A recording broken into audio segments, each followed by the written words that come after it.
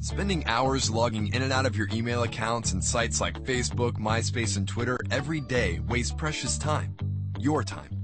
Motorola felt the same way, so they came up with a way to sync Twitter, Facebook, and MySpace together with your texts, personal and work emails, and feeds, and built them right into your phone. It all happens on Motoblur.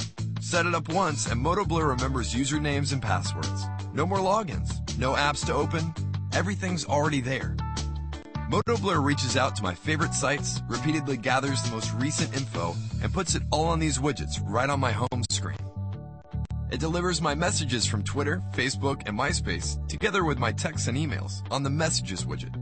Motoblur also gathers everybody's tweets, moods, status updates, wall posts, links, and pictures, and puts them all together on this widget called Happenings. You can add dozens of different widgets, apps, and RSS feeds to your home screen and customize them any way you want. Set them up to grab your sports scores, weather, news, Hollywood gossip, whatever you're into.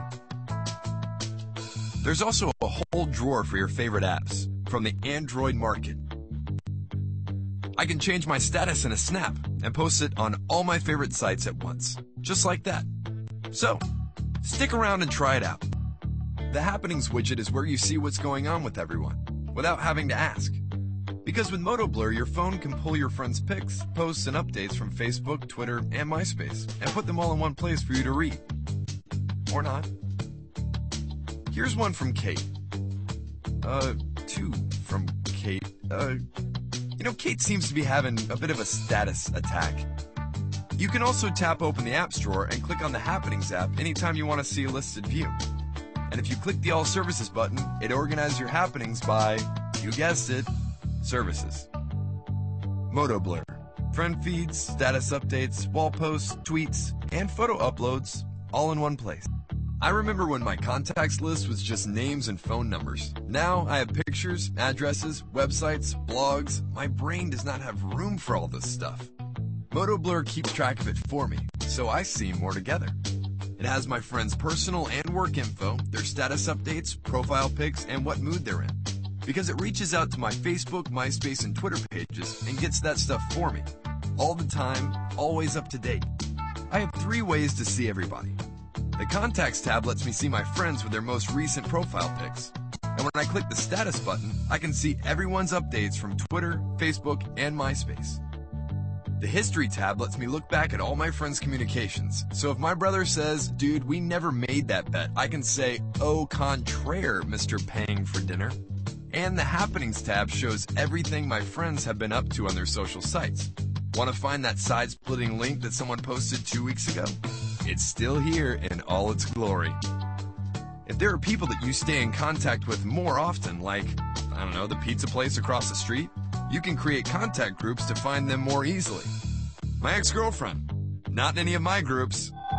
I can take calls or send them to voicemail. Seeing everyone's latest profile pic and status update comes in handy. Yeah, I'm gonna send that one to voicemail. And if I click on a contact's address, I can see where it's located on Google Maps. Motoblur updates your friend's most recent info so you can keep the conversation flowing. The only drag about getting so many messages is having to find them first. Go to this site, go to that site, log in, log out. The Messages widget lets me keep in touch with my friends without sacrificing my time. Motoblur pulls all my messages together in one place.